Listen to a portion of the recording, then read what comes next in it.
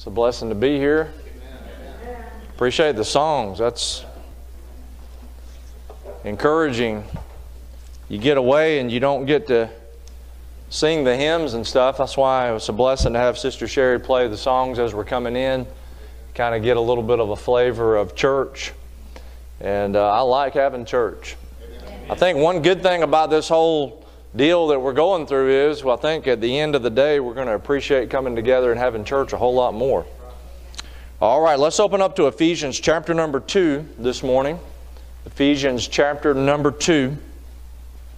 And I'm actually, at first I was going to preach the same message for both services, which I've never done. But then as I began to work on this, it's actually a two-part message. So this is part one, and then the next message at 11 o'clock will be part 2. And so, and it'll be posted later on. I think this message will be posted Wednesday. Tonight, and then 11 o'clock message will be posted on Wednesday. So when we think about all of this, what I want to draw your attention to, if those of you have been watching and been studying with us on our Wednesday night study of salvation, we've been dealing some with not only the plan of salvation, but the theories of salvation, and really the underlying theme behind all of that when you study God's salvation is the fact that that's something that God does. It's God's saving us. He's the Savior, we're the sinners. And here in Ephesians chapter number 2, let's pick it up, starting verse number 1. And you hath He quickened who are dead in trespasses and sins, wherein in time past you walked according to the course of this world, according to the prince of the power of the air, the spirit that now worketh in the children of disobedience, among whom also we all had our conversation in times past in the lust of our flesh, fulfilling the desires of the flesh and of the mind, and were by nature the children of wrath, even as others. But God, I like those two words, who is rich in mercy for His great love wherewith He loved us, even when we were dead in sins, hath quickened us together with Christ. By grace you are saved, and hath raised us up together, and made us sit together in heavenly places in Christ Jesus, that in the ages to come He might show the exceeding riches of His grace and His kindness toward us through Christ Jesus.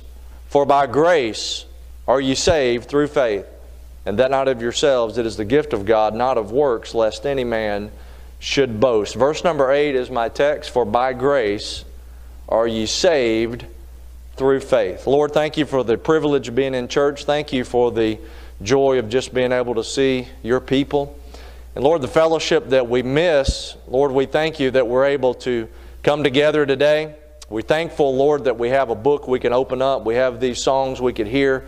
We have a message, hopefully, that we can get something from Your Word. I pray that You'd wash me in Your precious blood. I pray that You'd set me aside, that You might speak from the Bible and give us some encouragement and some help today. We ask it for Jesus' sake.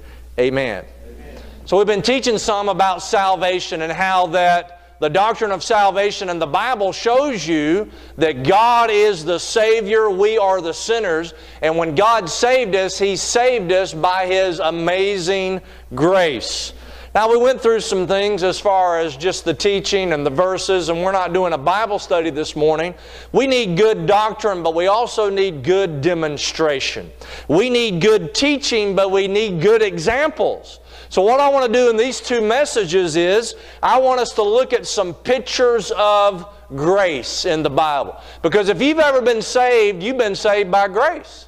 If you're sitting in this church and you got your King James Bible in your lap and you're in a good old-fashioned independent Baptist church, that's the grace of God. And you got your Bible right and you got your doctrine right, man, that's the grace of God.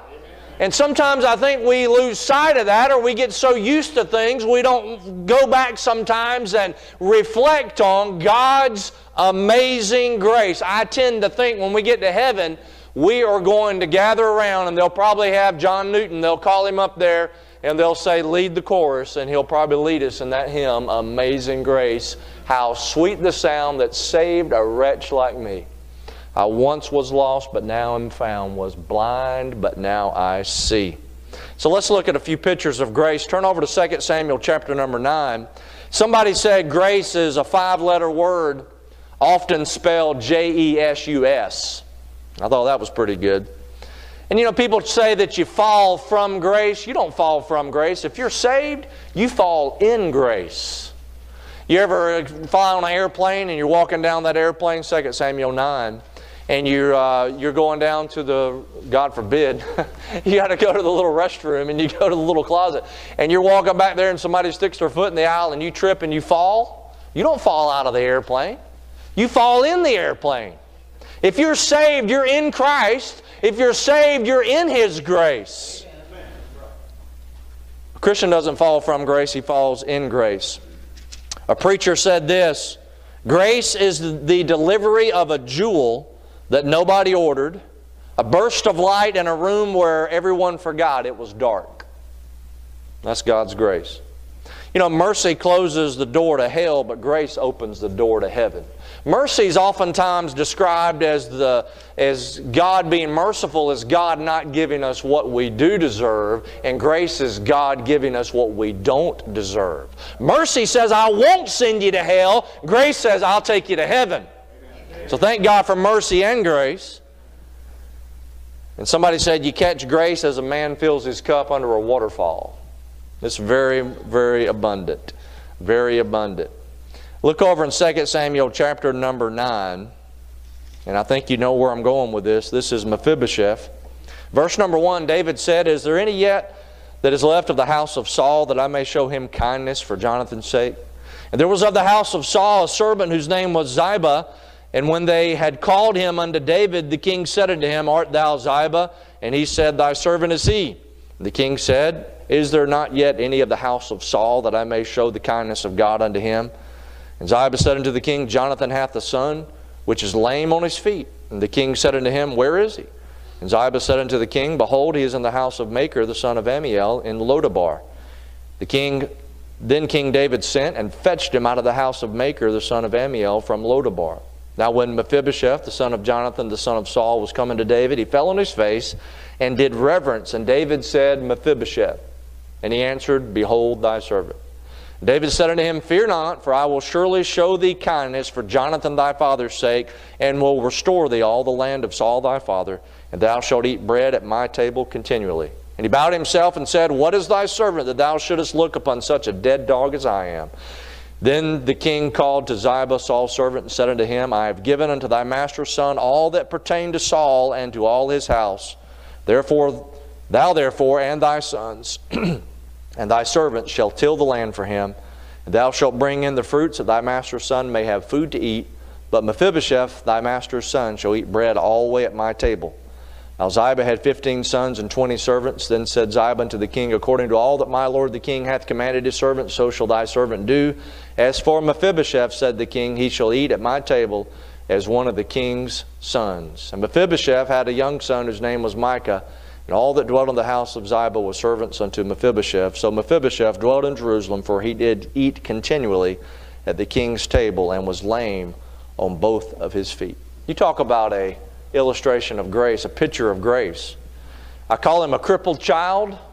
You can call him a maimed monarch or a prince pauper.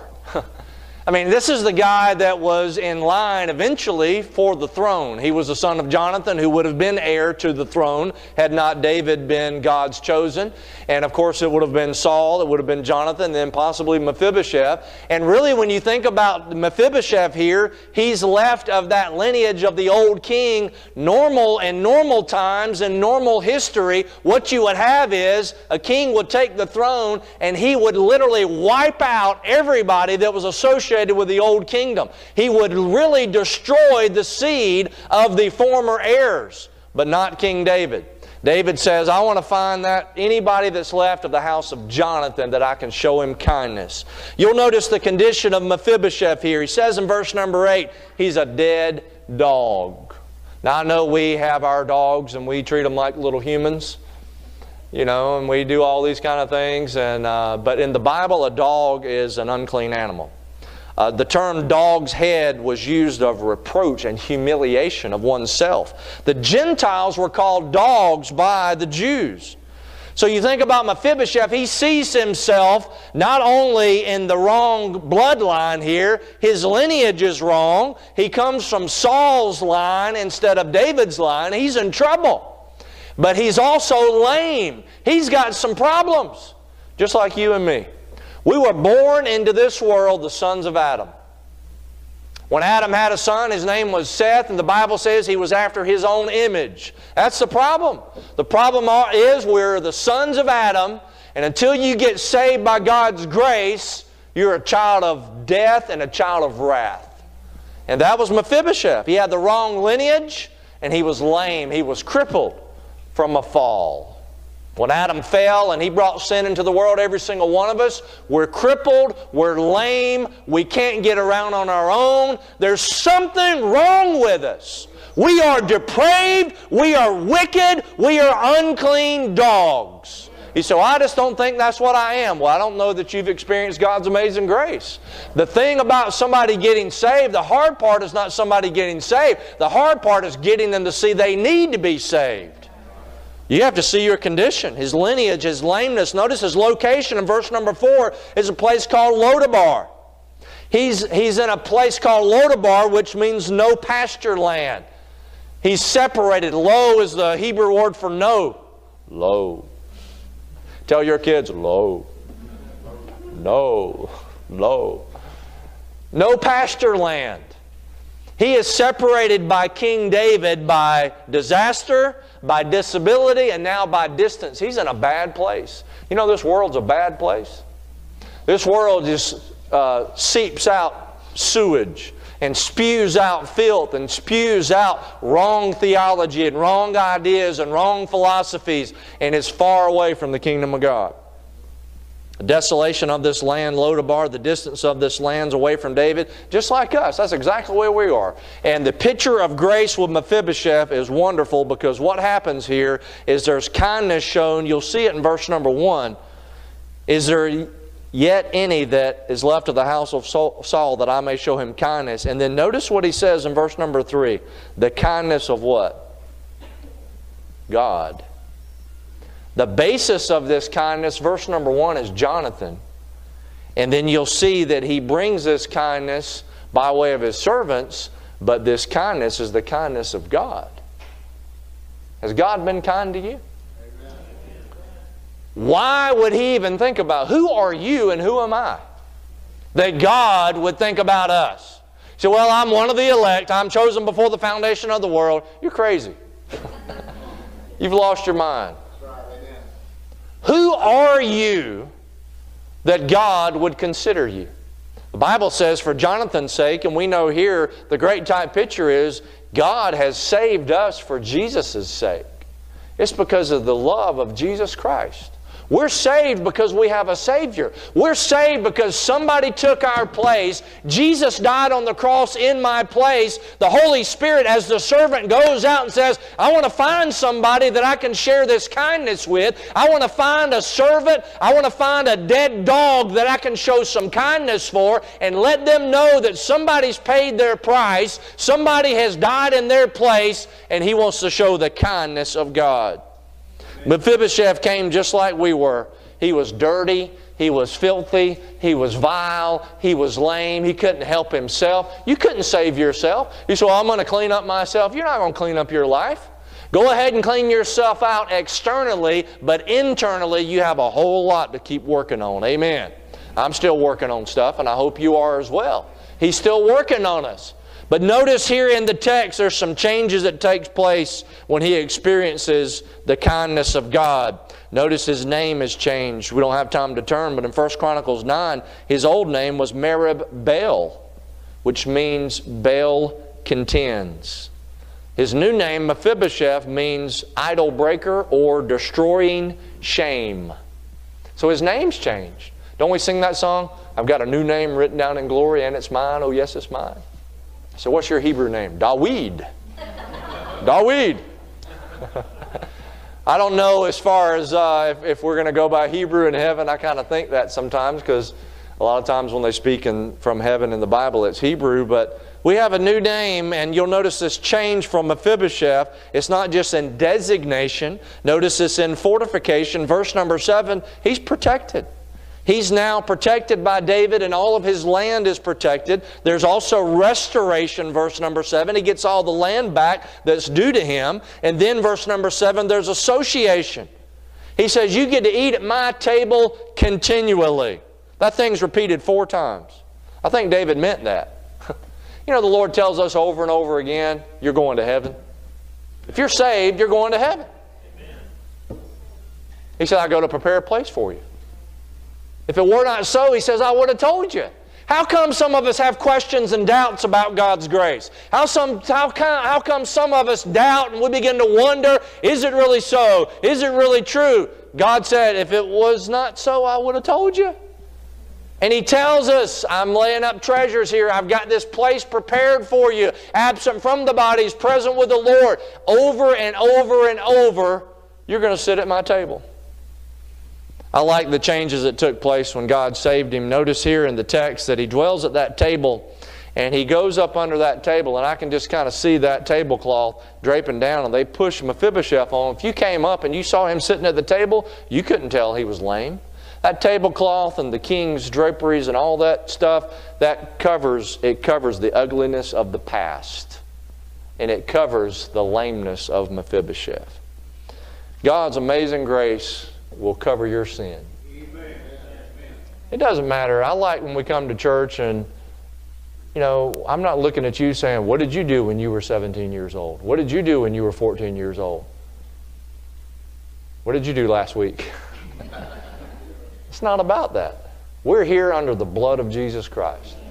We're not here to judge each other and pick fruit off the trees and try to compare one among ourselves. We're here because of God's amazing grace, and He's done some amazing things in our life. Mephibosheth's a great type picture of that. Turn over to John chapter number 4. I'll give you 2 more. John chapter number 4. So, preacher, I believe in salvation by grace through faith. Okay, well, here's some great illustrations of this. Mephibosheth did not earn it. He was sought out. He was chosen because of the kindness and the grace of God. John chapter number 4. John chapter number 4. We had a crippled child or a maimed monarch. Now we have in John chapter 4, you know the story. We won't read the whole thing for the sake of time, but this is the woman at the well. We can call her the wayward woman or the discourteous dame. I don't know if that's correct terms or not, but the wayward woman ago. I preached on Samaritan sinners a few weeks ago, so we preached some about her. But you'll notice the thing in this passage in verse number 4 I find amazing when we talk about God's amazing grace is that He must needs go through Samaria. It's just something He had to do. He could have went along the coast when he's going in the direction He's going from Galilee. He could have went across Jordan up through Perea, but He went straight through Samaria because He had a plan. He wanted to meet this woman the whole time. Just one person. Here's Jesus Christ taking time for one person. And I know God's busy. I know He's keeping up with the universe and running the galaxies and keeping all that. And there's 7-8 billion people on this planet and all kind of things going on. But you as an individual mean enough to God that His grace will overshadow you. And His grace will seek you out. And a picture of God's grace and salvation is the fact that if you're saved by God's grace. And He dealt with you personally. I oftentimes say God doesn't have any grandchildren. And by that we mean if you get saved, it's got to be a personal thing between you and God, and you become a son of God. A son of God is a direct creation from God. Remember Adam, whenever he's created, God calls him a son of God. Then his son is said to be a son of Adam, right? Jesus Christ shows up and He's said to be the last Adam. There's no one made. He breaks the mold. When you get saved, that image is restored, and you're now a son of God. That's an individual thing that happens. If any man be in Christ, he's a new creature. Old things are passed away. Behold, all things are become new. So that's a personal thing that takes place between you and God. It's individual. It's hard to describe. I know that I'm saved. I know the personal parts of it because 1 John tells us things about the record, but it says, this record have I given unto you. But he says you have the witness in yourself. If I didn't even have the Bible, if somebody took my Bible away, thank God I got some verses memorized, but I know in my heart I've met God.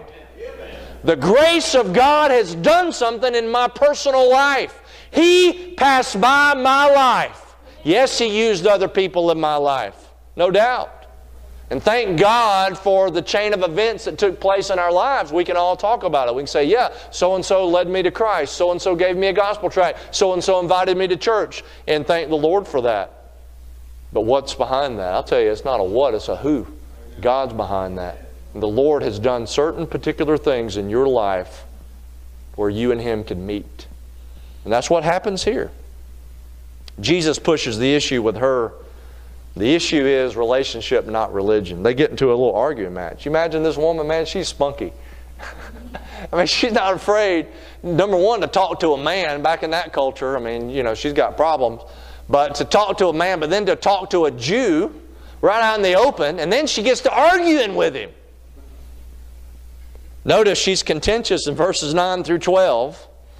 She's like, you know, what are you doing talking to me in the first place? Because he said, give me some water. And she's like, you have no dealings with us. What are you talking to me for? Then he's like, if you knew who you were talking to, you'd ask me, and I'd give you living water. Then she's curious, verse number 15. Give me this water that I thirst not, neither come hither to draw. Then Jesus deals with the sin issue. Verse 16, go call thy husband. You see, you can't get saved unless you know you're a sinner. You can't come to the Savior unless you need a Savior. So the sin issue always has to be dealt with. The modern gospel now is one to where Christians are so worried about offending people that they don't even want to preach on the sin issue. And a preacher who's not going to preach the sin issue is not a preacher. You've got to talk about sin because that's your biggest problem. That's kind of what I'm using in the Corona thing, and feel free to use it. A good way to talk about things is to say, you know, there's a virus worse than Corona out there. And they're like, what? I say, yeah, it's called the sin virus. And only Jesus can heal you of the sin virus. And so this idea of sin, people want to tiptoe around, but Jesus gets right to it when she's all curious, and she's like, yeah. He's like, okay. Whenever I lead somebody to Christ, and oftentimes I'll have them pray, I have them pray a specific way. I'll let them try to pray on their own if they understand and they want to do that on their own. That's always the best. But if they have a hard time, some people just aren't used to this. I say, okay, well, pray with me. Lord, I know that I'm a sinner and I deserve to go to hell. If they stop right there and they begin to hiccup, then you need to go back over some scriptures. If you don't think you're a sinner and you don't think you deserve to go to hell, why do you need to be saved? The sin issue has to be dealt with. So Jesus does that. Go call thy husband. She's like, what do you mean my husband? I ain't got no husband. Verse 12, verse 17, 18. What we see here, not only is she curious, but she's corrupt. And then verse number 20, she tries to circumvent the issue here. Our fathers worshipped in this mountain. She's sidestepping everything. But in Jerusalem, you say it's a place to worship. And then he gets back to the whole issue here. You worship you know not what. Salvation is of the Jews. Verse 24, God is a spirit. They that worship Him must worship Him in spirit and in truth. Verse 25, the woman saith, I know that Messiah cometh when He is Christ, which is called Christ. When He is come, He will tell us all things. Jesus saith unto her, I that speak unto thee am He. She is finally convinced. What does she do after this? She goes and compels others. Verses 28 and 29. Come see a man that told me all things that ever I did. Verse number 39. Many of the Samaritans of that city believed on Him for the saying of the woman which testified, He told me all that ever I did. A picture of grace. Here's this wayward woman. She has to come out at a certain time of day, not when normal people come out to get their water. She has to come out in the middle of the day when it's hot because she's not that type of woman that people want to be around.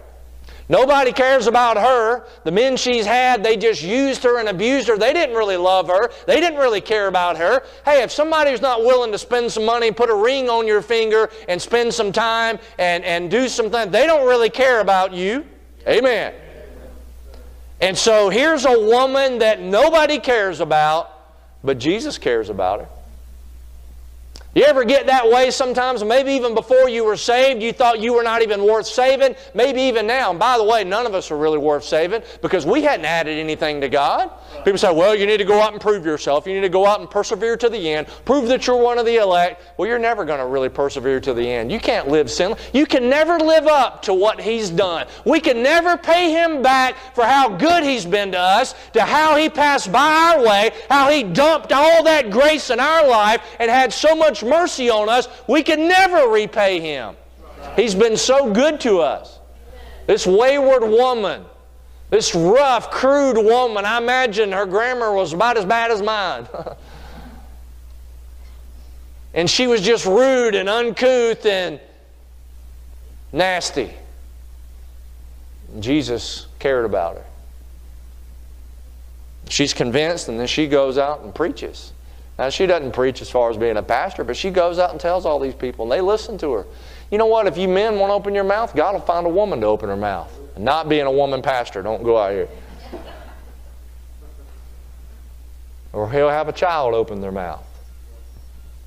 And she compels others to come.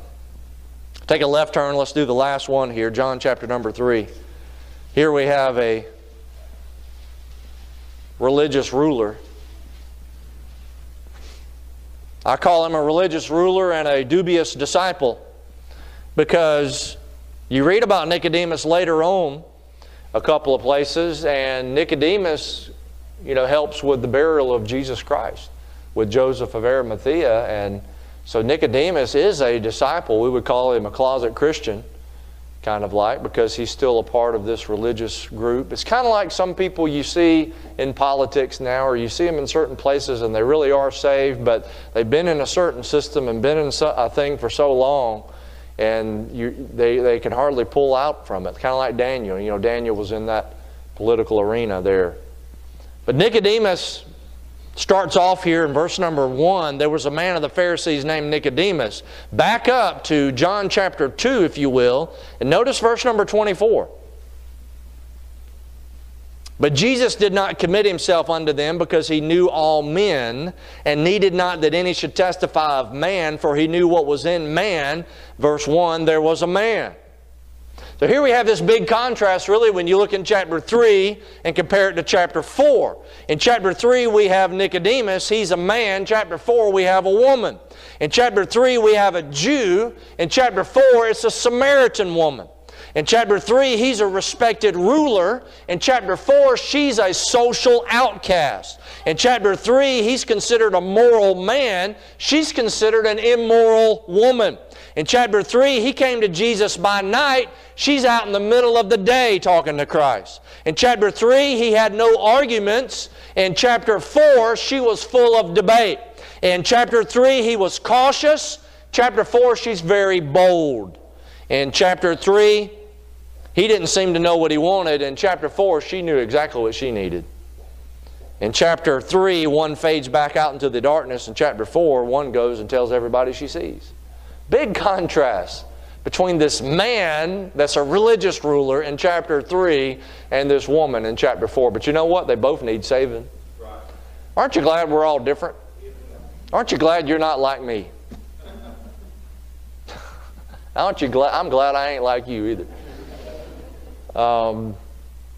This world is composed of different types of people. And sometimes you get around people and they rub you the wrong way. Sometimes when they go through, some people when they go through a crisis or they go through problems, they get mad, they get just furious. Some people, they get afraid. People react to different things differently.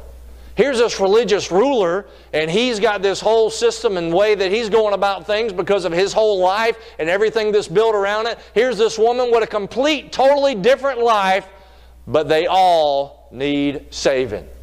It's the drunk on the street that needs saving. It's the rich person in the corporate world that needs saving.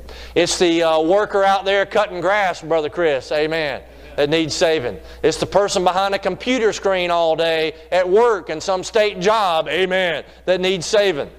It's little kids that realize they're going to die and go to hell that need saving. It's older people that live their whole life without God and without church, that don't even have time to live their life for God, that need saving. We all need God's amazing grace.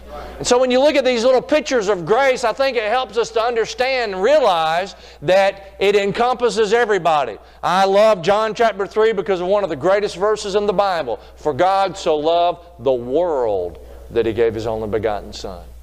Your neighbor across the street needs saving. The person across the world needs saving. We all need God's amazing grace. Notice here that He's a primary man. He's a principal man. Verse number 1, Nicodemus, the word Nico, just like you read over in Revelation 3, Nicolaitans, the clergy over the laity, it has to do with the word being over something. So it meant victor over the people. So he was a ruler. He was a ruler of the Jews, the Bible tells us. But he also was a polite man. He comes to Jesus and he's very polite. He addresses Him as Rabbi, which is respectful because Jesus was a teacher and He called Him Rabbi. He's a polite man. And he's also what you would call a pious man. Several years back, probably 50, 60, 80 years back, the word pious was used in a good sense, just like the word religion. Somebody would say, I got religion, and they would mean I trusted Jesus. And we don't really use that now. But the word pious, when they say so and so forth is a very pious person, they weren't saying, hey, he walks around with his nose in the air. They're saying that he is an upstanding person. He was a Pharisee. And if you know anything in the Bible about Pharisees, they were very meticulous and scrupulous about the religious code that they lived. There were certain things they would not do because of their religious order. And they were very disciplined about that. Paul was a Pharisee. And so Nicodemus was a pious man.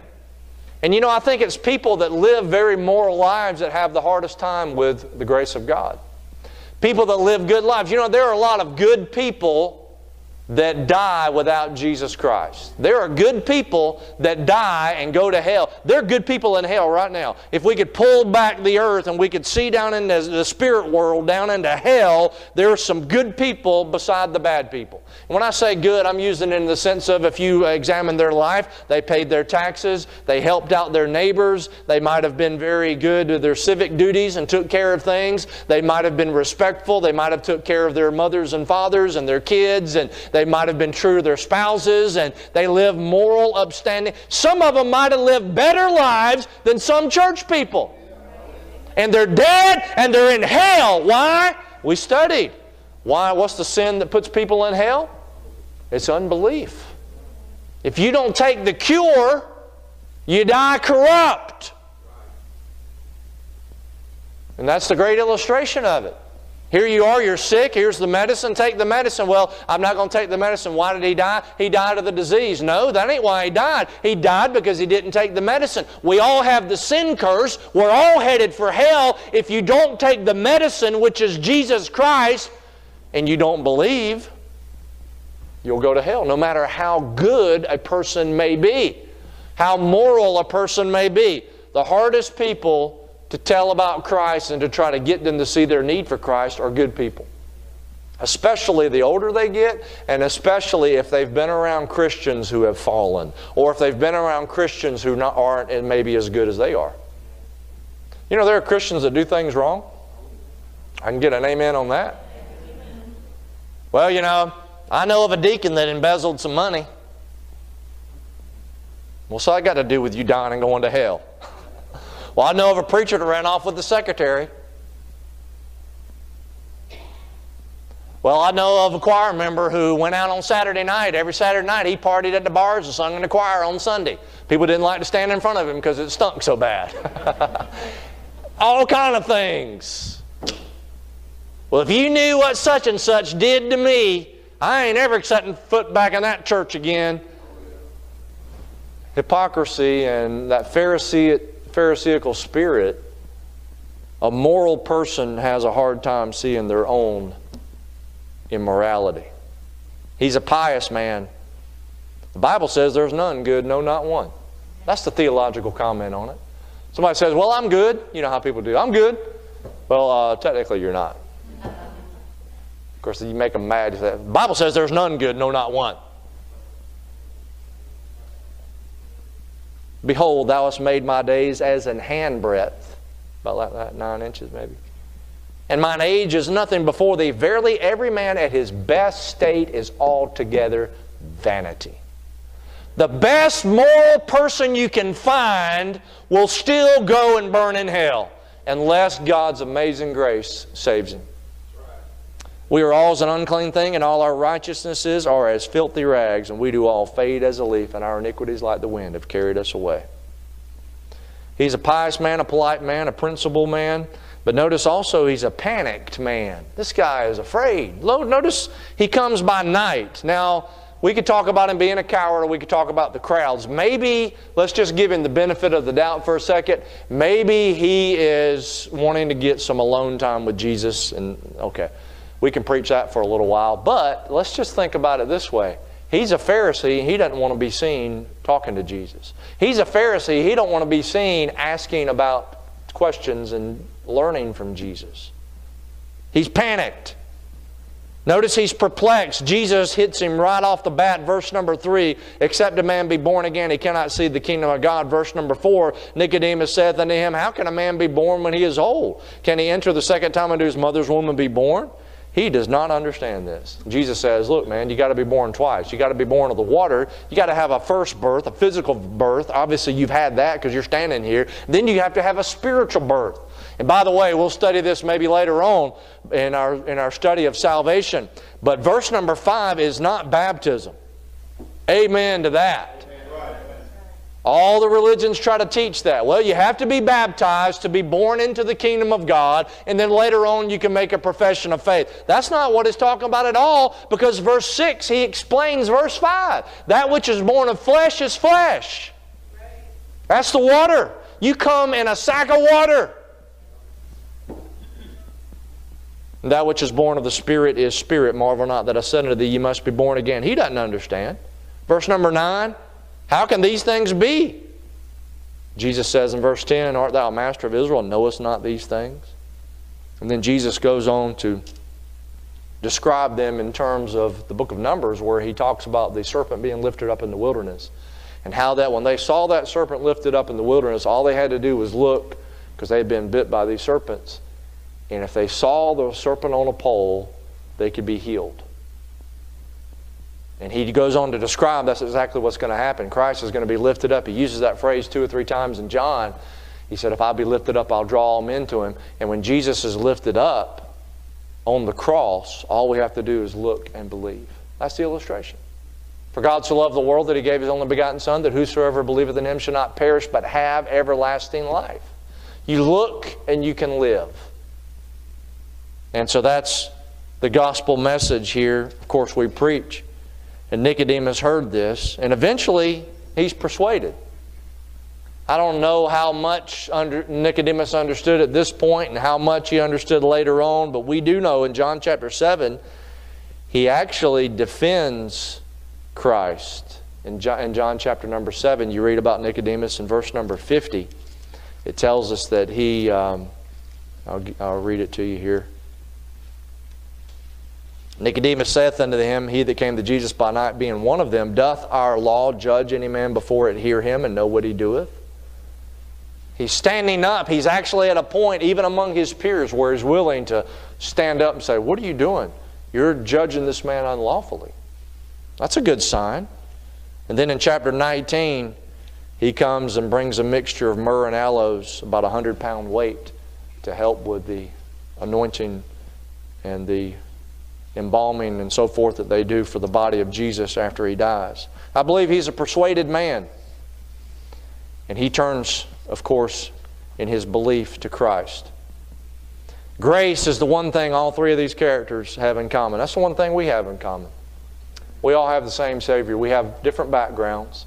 If we were to go around the room and ask for testimonies, and we went through and started talking about our lives and how God brought us to where we are, and how He saved us, they would all be different, but yet they would all be the same. Because God's amazing grace has come into your life. You have to believe it. If you don't believe it, if you don't accept Christ, if you don't receive Him, if you just push Him away, what would it have been like if Mephibosheth would have refused David's kindness? That would have been foolish. For Mephibosheth to say, no, I think I'll just stay here, you know. I think I'll just stay here in Lodabar. I can't grow any crops and nothing's working good down here, and I can't get these, there's no pasture land down here, and I'll just stay down here and take my chances. How foolish that would have been.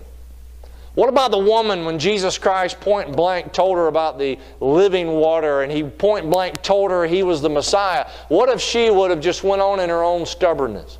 How foolish that would have been. And for Nicodemus here to hear those words, John 3:16, with his own ears by Jesus Himself, how foolish would that have been? And I think about so many people that we all come in contact with. They turn down God's amazing grace. The bad thing and the tragedy about hell is that people don't have to go there. The tragedy about God's grace is that people turn it down. God's grace, God's riches at Christ's expense. I think I'll close with this poem. It's a song. You've probably heard it sung before. The love of God is greater far than tongue or pen can ever tell. It goes beyond the highest star and reaches to the lowest hell. The guilty pair bowed down with care. God sent His Son to win. His erring child He reconciled and pardoned from his sin. When years of time shall pass away and earthly thrones and kingdoms fall, when men who here refuse to pray on rocks and hills and mountains call, God's love so sure shall still endure, all measureless and strong, redeeming grace to Adam's race, the saints and angels' song. O love of God, how rich and pure, how measureless and strong, it shall forevermore endure, the saints and angels' song. Could we with ink the ocean fill, and were the skies of parchment made, were every stalk on earth a quill, and every man a scribe by trade, to write the love of God above would drain the ocean dry, nor could the scroll contain the whole, though stretched from sky to sky. O love of God, how rich and pure, how measureless and strong, it shall forevermore endure, the saints and angels' song. Aren't you thankful for God's amazing grace? You say, preacher, that's just real simple. You didn't give us any deep nuggets. Well, it's some pictures of grace. Sometimes you look in the mirror and you see your beautiful mug, and you see how you're getting younger and younger as the years go by. You know what you're looking at when you look in those eyes? You're looking at a Mephibosheth. You're looking at a wayward woman. You're looking at a crippled child. You're looking at a religious ruler. You're looking at a sinner that God has saved by His amazing grace. When we get to heaven, we're not going to have any merit that we bring and say, look what I did. And you say, well, I might get a crown. Well, if you get a crown, you know what you're probably going to do? You're going to take the thing. So I don't know if I'll get a crown. I might get a little piece of a jewel or a little chip of a diamond, whatever. If you get something, you know what you're going to do? You're going to throw it at His feet. When the time comes to crown Him King of Kings, we're going to be taking our crowns, because the Bible says He wears many crowns, and we're going to be casting our crowns at His feet, because it's not about what we've done. It's all about what He's done. Aren't you glad that He saved you by His amazing grace? Amen. Let's have a word of prayer. Lord, we thank You so much for Your amazing grace. Lord, none of us deserve where we are, Lord, not just being saved.